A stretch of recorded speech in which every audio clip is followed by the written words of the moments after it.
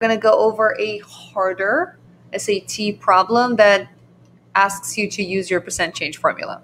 So we see that we're given a initial value and the final value, and we're asked to find whether it was an increase or a decrease, and then what percent it was.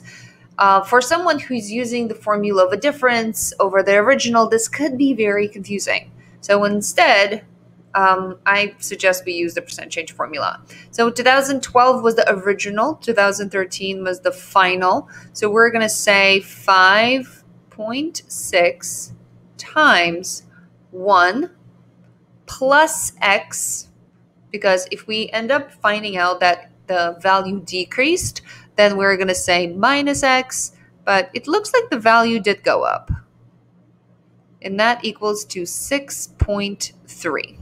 How can we find 1 plus x? I'm sure you already know. We're going to divide by 5.6 on both sides. So 6.3 divided by 5.6, that equals to, grab my calculator.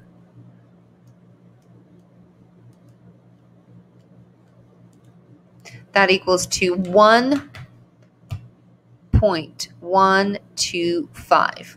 What does this part translate into in percent? This looks like this is a 12.5% increase, and this is how you can use your percent change formula to get a really difficult SAT math problem correctly.